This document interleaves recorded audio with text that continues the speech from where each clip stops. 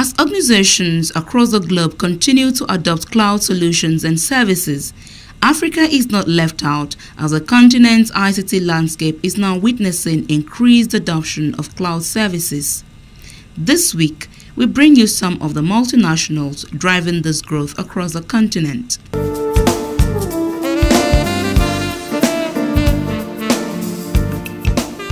Cloud computing is a new technology that has been around with us for a while, but I think has just taken, I would say, commercial acceptance in the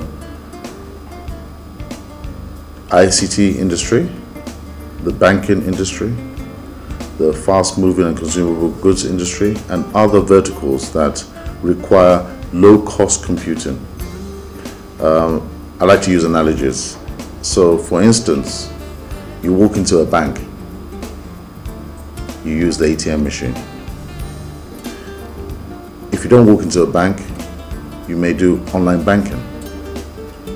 Both the ATM machine and the online banking are using CPU processing in the back office, but you never get to see the back office, whether you use the ATM or you're doing online banking. That resource is now located in the cloud, as opposed to in the bottom of a backroom office of a bank. We begin with Dimension Data, a South African IT company. Its service portfolio includes a range of cloud services covering the public and private cloud, as well as a cloud readiness component and relevant architecture. Dimension Data has in the past been focused in public sector, and with our recent wins in Lagos State, we've decided to start to come into the other states outside of Lagos, and we believe that this is a good exposure for us. Let me tell you this way, outside of South Africa, the Dimension Data, the Middle East and Africa group is looking at Nigeria, specifically West Africa, to be the second biggest contributor to our revenue. We've done a lot of projects around the world by doing what we call smart city projects, in Cape Town, in Johannesburg, in Rwanda, just to mention Africa. We've done a lot of smart city projects. Smart city projects is about governments having all their ICT solutions in a kind of a platform, which we call cloud. We call it computer as a service, which enable the government to deliver services to the people more efficiently, at a reduced cost. The company is able to accommodate customers who want to invest in the cloud immediately, providing pricing, overview, service level agreement details, as well as support. ISC Nigeria is 5 years old. That's the history at the moment. What we brought to Nigeria is essentially an ability to connect all the multinational corporations and also the large number of banks, those that are sitting in the financial sectors as well as the insurance companies.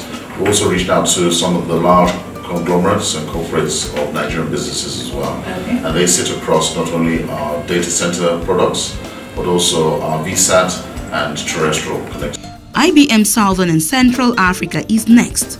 The organization is focused on the creation, development and manufacture of computer systems, software, network systems, storage devices and microelectronics. IBM says cloud computing is a core focus and its smart cloud solutions offering is positioned to address the needs of the market, both at enterprise and small to medium enterprise level.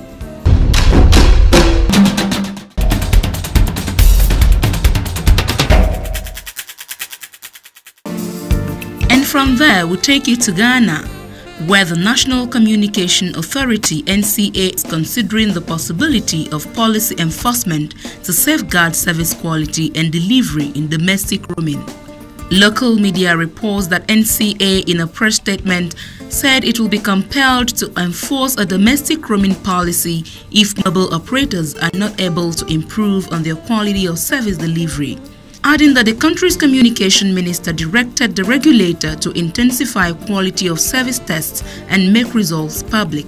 There is growing concern that the country's mobile phone industry is growing at a pace that will render it untenable, as it recently saw a drop in its mobile subscription base. Experts are split over whether an enforcement of roaming fees will improve services, as sanctions have not proven to be the solution to poor quality of telecom service in the sub-region.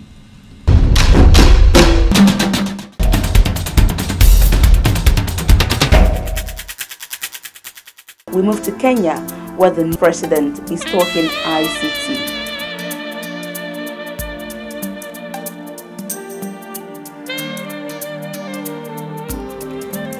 President Uhuru Kenyatta has revealed that Kenya will be establishing more ICT hubs in the country, which will drive the economy and propel Kenya's technology to a wider audience across the world. Kenyatta added that the new ICT hubs will be created through the new Biashara Kenya agency, which will serve as an incubation hub. In his words, my government plans to position Kenya as a business process outsourcing hub through establishment of Konza Techno City. This will provide employment opportunities specifically to the youth who will work in software development, light, electronic, manufacturing industries and IT-enabled services. To the Kenyan president, making Kenya Africa's technology hub is his government's top priority.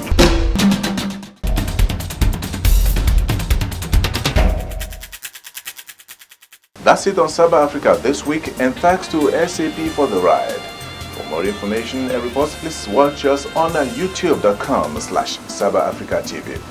And now back to the Kakaki studio. Bye for now.